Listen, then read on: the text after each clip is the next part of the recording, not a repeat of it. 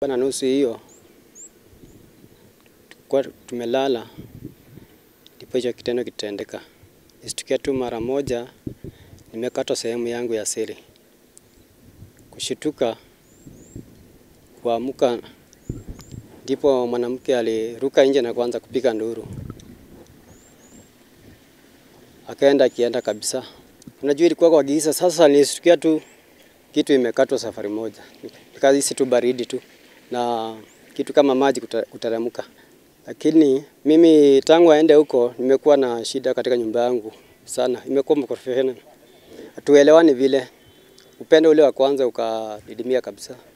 Tangu alipoanza hiyo kazi. Nikifikiri damu yangu inafanya kazi mzuri sana. Ila tu mama ndio huwa mdhaifu sana. Akilala ni kama gunia.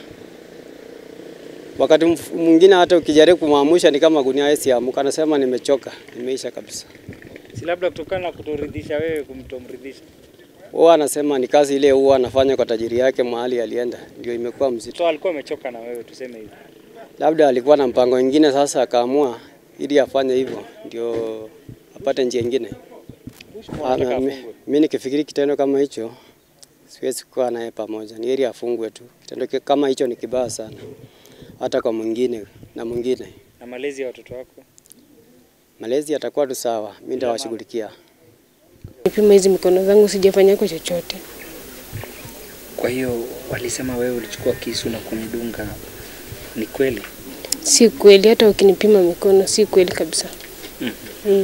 So ni hii inaweza kweli sababisha huenda alikatwa ama ni nini unaona ilisababisha? Na hiyo kisu ya hiyo nyumba mlikuwa na kisu ndani ya hiyo nyumba? Visu zote ziko tu, tena ziko tu vizuri.